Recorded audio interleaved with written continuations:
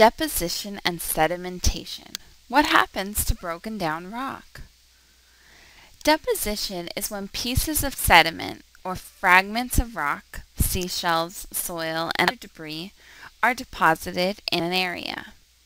How, you ask? Sediments are eroded by streams, which carry them and keep them afloat. So now we have all of these tiny pieces that are carried by streams. When the stream's current slows, they sink to the bottom and stay there, and that's deposition.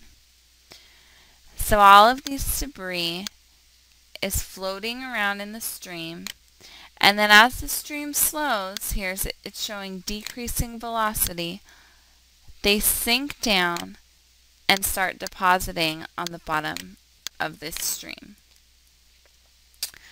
The process doesn't end there. Sedimentation comes next. When sediments are deposited in an area and built up, they are often compacted and hardened into rock due to the pressure of the water and sediments piled on top of them. That's called sedimentation. Here's how sedimentation works.